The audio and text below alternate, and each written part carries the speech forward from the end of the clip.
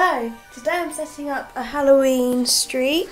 So I've got these houses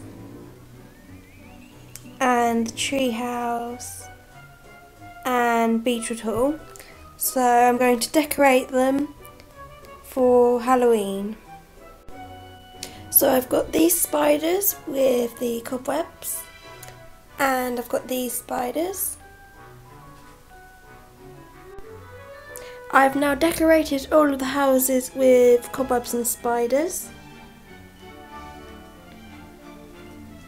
And I used some of the small black spiders and some of the bigger purple and orange spiders. So now all the houses look very spooky. I think this was my favourite because I like how I did the cobwebs on here and on the roof.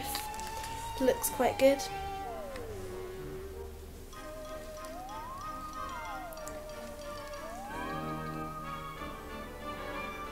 And I also like how I did the cobwebs on here, like coming out of the window on there, looks quite cool. And on this window as well.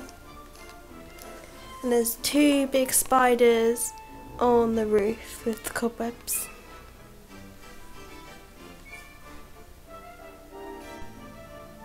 Now I've put some street lights and hedges and a pavement with a post box and a police box on it, which look very cool. So it looks more like a real street now. So now I'm going to put the Halloween decorations on from the Halloween set. So I've got all of these banners and things that I'm going to put on there now. I've now put all of the banners and signs and things on the houses.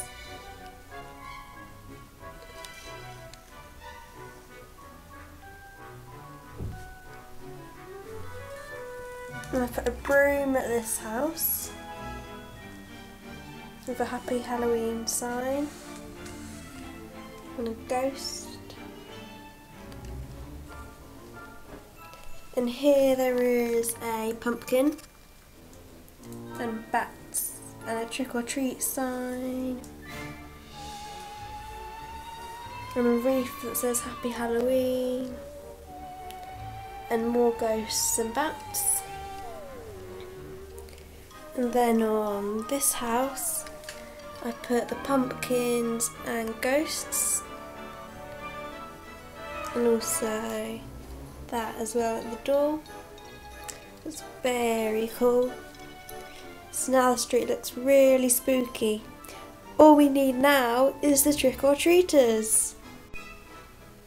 Now everyone has come outside to go trick-or-treating.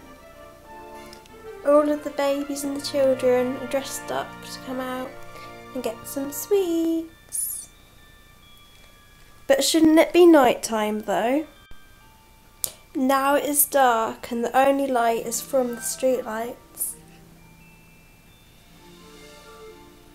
And all the children have come out for the evening to get some sweets. It looks very spooky.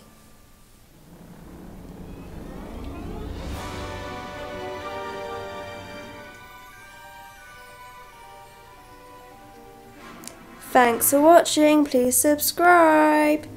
Bye!